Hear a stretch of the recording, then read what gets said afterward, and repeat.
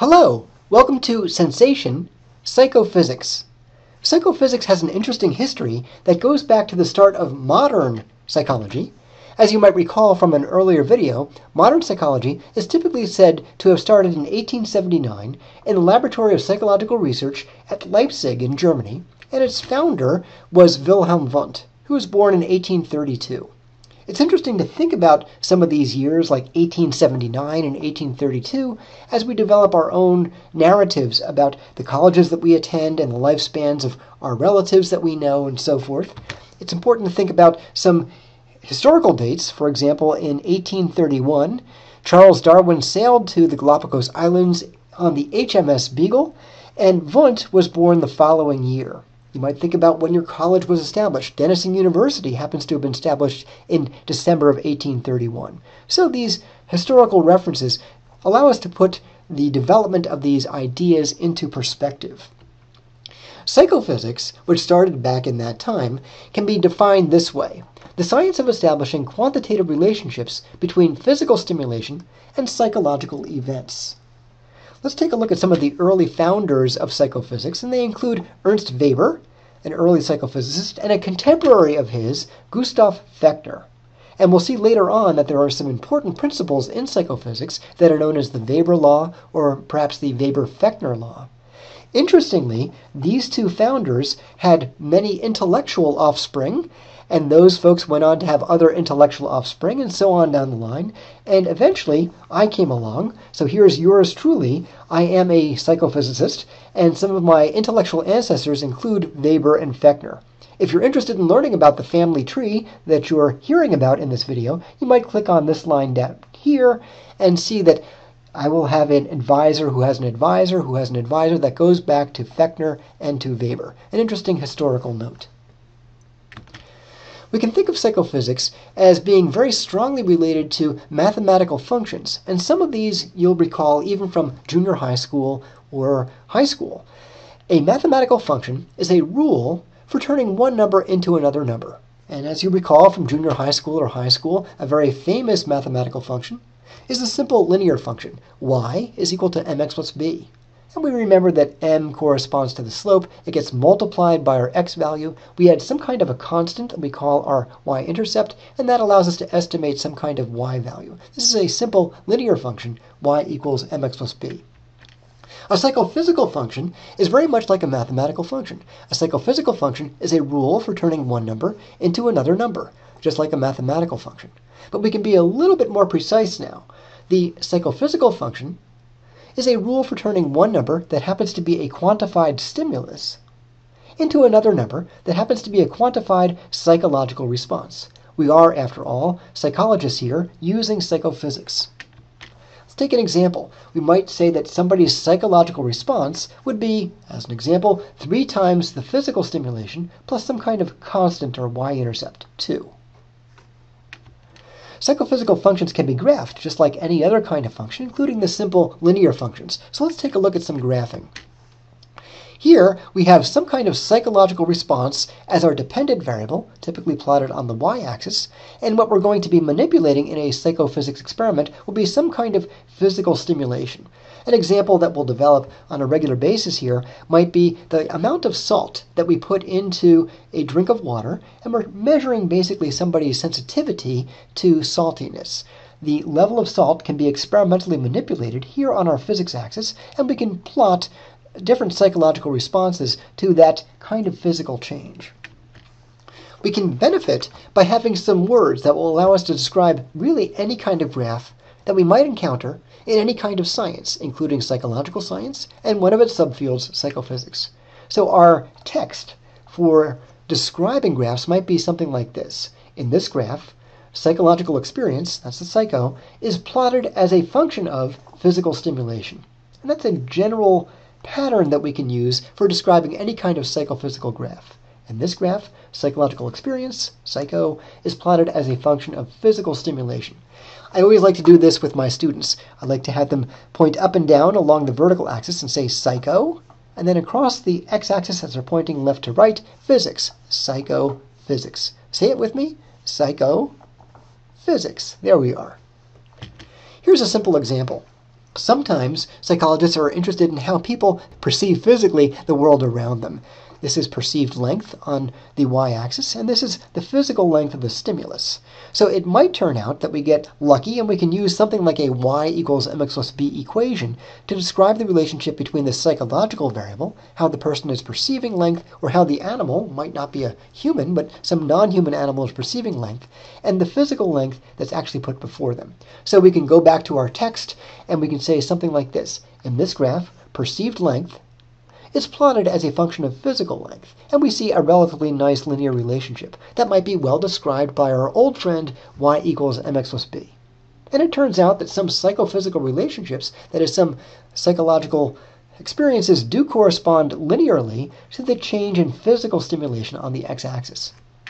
It's not always that simple, though. We have many exceptions to that general rule.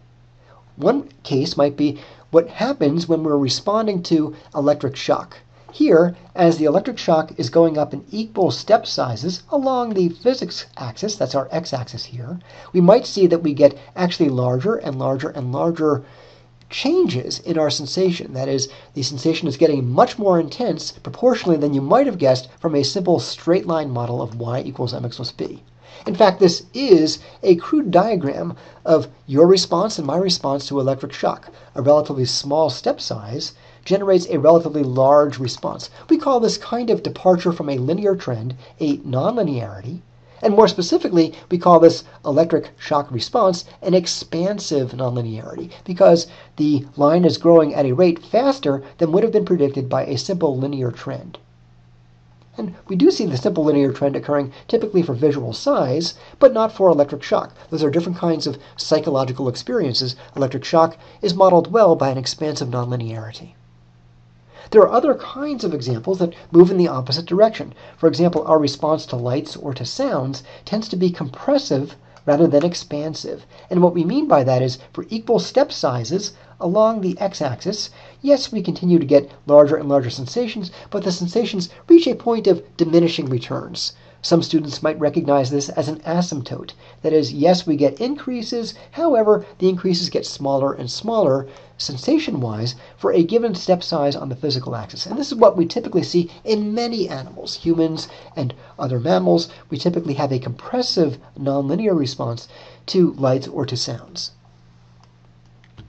We can have other kinds of shapes in our psychophysical functions also.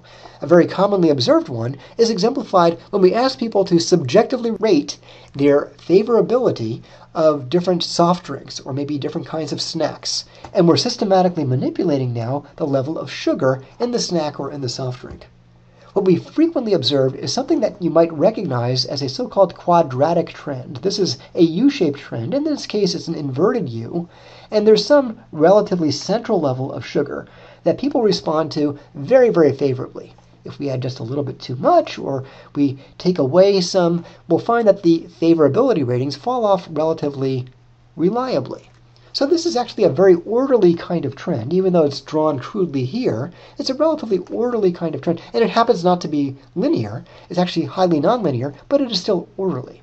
And we would still use our text for this kind of a graph and say something like, in this graph, favorability rating, that's our psychological variable, is plotted as a function of sugar concentration. That's what we're physically manipulating in this graph. Okay, some other ideas come up when we're talking about psychophysics, and one is the important notion of threshold and the related idea of sensitivity. We can think of sensitivity as responsiveness to stimulation. And we can further develop that by saying that a system, like maybe your visual system or your auditory system, or maybe the organism as a whole, if it has low sensitivity, it will exhibit little or no response to stimulation. So if we were to plot a sensitivity by stimulation graph, we'd have a relatively shallow slope here when we have low sensitivity. By contrast, a system or an organism with high sensitivity will exhibit a strong response to stimulation. This will give us a relatively steep slope on that same kind of sensitivity by stimulation plot. We can contrast sensitivity with threshold, and we can define threshold as the smallest stimulus quantity required for a desired response level. Let's see if we can unpack that just a little bit. The 75% correct threshold is the stimulus strength to which a participant responds correctly on 3/4 of trials. Okay, so now we have a particular case where we might be measuring a response that is either demonstrably correct or incorrect. And it might be the case that we have what we would call a two-alternative forced choice experiment. You might have to say, for example, that the salt was present in the water or that the salt was absent in the water. And there are correct or incorrect answers on that kind of a trial, and we can figure out what level of salt we would need for you to respond with 75% accuracy. We would call that your 75% correct threshold. Now here's a mantra that might help you. I've found through the years that a lot of students benefit by saying that sensitivity and thresholds are inversely related. Can you say that with me? Sensitivity and thresholds are inversely related. And what we mean by that is high thresholds correspond to low sensitivity and vice versa. So going back to our earlier example, it might be the case that you only need something like 1 milligram of salt in order to be correct 75% of the time. I might need something like 2 milligrams of salt in order to be correct 75% of the time. My threshold would be larger than yours. I need a larger stimulus quantity than you because I'm comparatively less sensitive to salt than you would be. Okay, let's see if we can now just understand a little bit about the terminology that comes to us. And again, interestingly, this originates from the laboratories in Germany in the late 1800s. The German word Lyman refers to threshold. So this is an interesting historical or etymological note. Etymology refers to the origin of words. The word subliminal refers to stimulation that is just beneath detectability. In everyday life, maybe you and your friends have talked about a subliminal message, that is, a message that is somehow beneath our detectability. This is the origin of the commonly used word subliminal in subliminal messages. You can see that it goes back to the German word of Lyman, subliminal, subliminal. So that word, interestingly, has its roots in psychophysics. Let's now consider two frequently used types of thresholds, and we'll contrast them with each other. One is called the absolute detection threshold. This is the smallest stimulus quantity that a system or an organism can reliably report relative to no stimulation at all. Typically, the experimenter asks the participant whether a given stimulus is present or not, and this is sometimes called a yes-no experiment. We've already seen one example. It might be the case that we have many trials where you and I are sipping water, and on half of those trials the water contains absolutely no salt. On the other half of the trials, randomly interleaved, there's maybe 1 milligram of salt, and we have to say yes or no whether something is present, and we can find the level of salt that we would need to be correct 75% of the time, and this would be an absolute detection threshold. We're detecting the presence versus the absence of a stimulus. This is an important psychophysical quantity, the absolute detection threshold. We can contrast that with a near cousin, if you will. We'll call this a difference threshold. This is the smallest discrepancy between two stimulus quantities that a system or an organism can reliably report. This is often called the just noticeable difference, or the JND. Let's say that together. The just noticeable difference is the JND. There we go.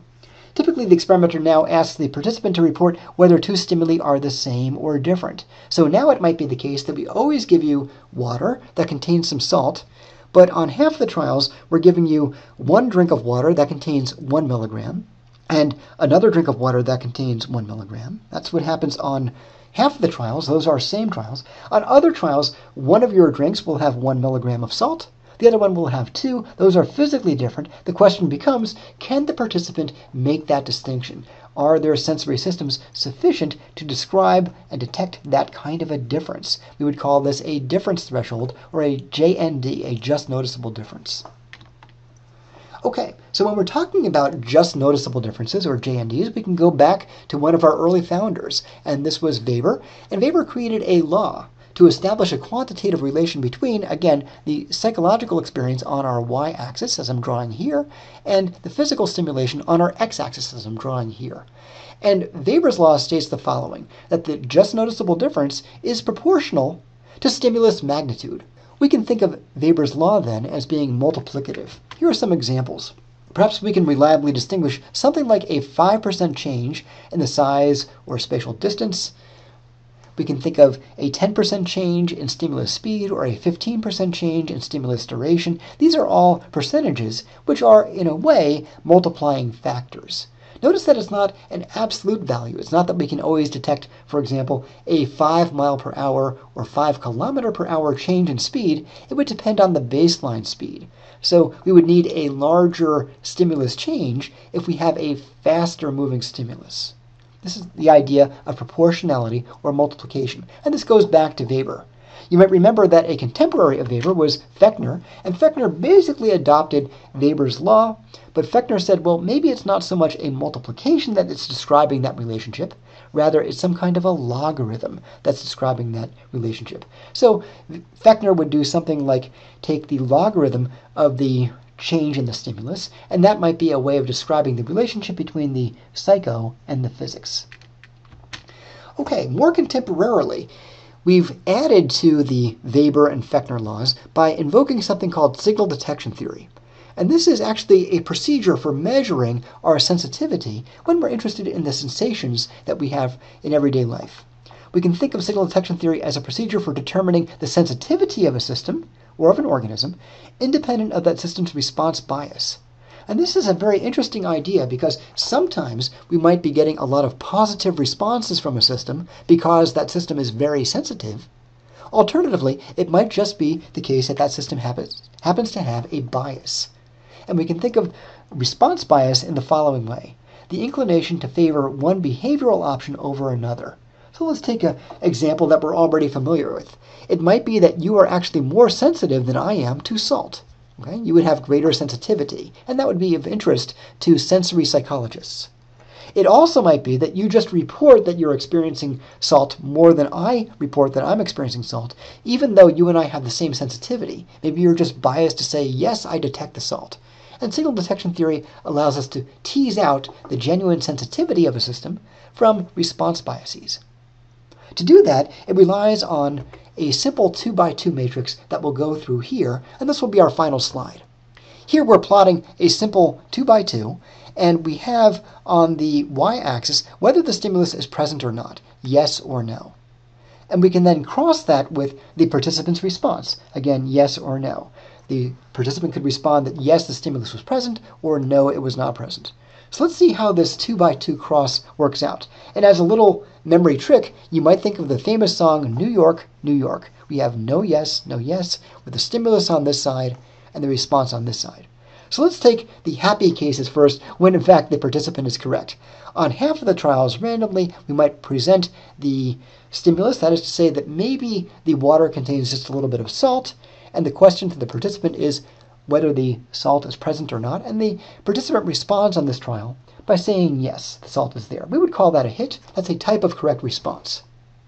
Alternatively, the participant could be correct in a different way. Maybe the salt is not present, so the stimulus is negative here, and we in fact have a participant responding, no, the salt was not there. This would be a correct rejection. This is the participant saying no, when in fact the stimulus was not present. These are two different kinds of correct responses.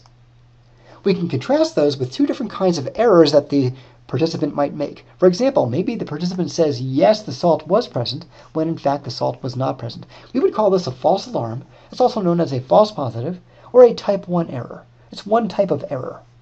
There's another type of error called a type 2 error, or a false negative, and this occurs when in fact the stimulus was present. In our example, the salt was actually there, but the participant failed to detect that. In fact, they missed it. They reported that no, the salt was not there. So, summing up, we have a simple 2x2 matrix that follows this New York pattern, if you will, and that's our mnemonic for no yes, and it allows us to classify different kinds of errors that might be made in a psychophysical experiment. Some people might be more inclined to make false alarm errors, or type 1 errors. Others might be more inclined to make false negative errors, or type 2 errors. Okay, thanks for listening.